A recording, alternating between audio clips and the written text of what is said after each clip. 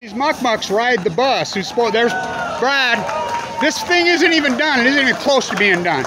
You got 2 more years, 25 years in the making. They're the first muck-mucks on the bus. They could never recapture the carbon footprint on this thing in 200 years. 25 years in the making. And by the way, it's still not even close to being done. And we all have bets who's the first. I see cars drive up and down this every day. Every day. So, greenwashers at work. Greenwashers at work. They could run this bus for 200 years packed and never capture the footprint that they've created in 25 years on this concrete hellhole. Cement is 15% of the world's carbon footprint. The rest of the world is tearing out cement and replacing it with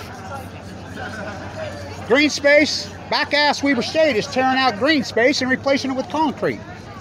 Massive asphalt.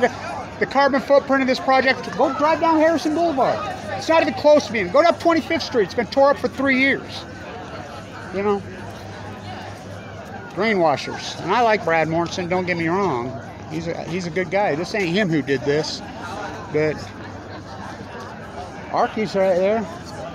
The voice of Weber State one. He's the one that named Willard the Great Dame. I sit right next to him. Greenwashers at work. Greenwashers at work. And I didn't paint this. There he is. I didn't paint this purple. I was making the sign out, holding the camera, it popped. Sweet are the uses of adversity. Greenwashers at work. Greenwash. And so KSL and all of them here, but they aren't going to have you. Why? Who cares?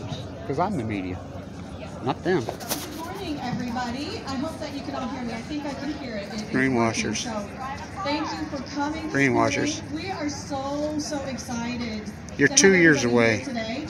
My name is Beth Holbrook, and I am the trustee for Utah Transit Authority. And